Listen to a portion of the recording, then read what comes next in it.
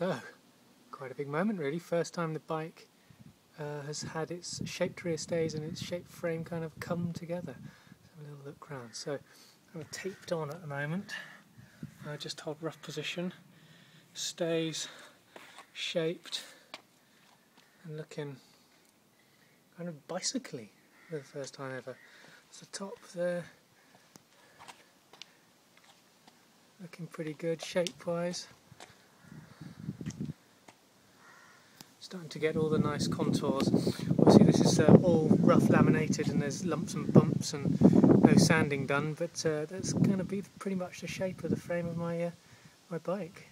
It will lighten up in terms of when it gets sanded back, more will come off. But that's pretty much it.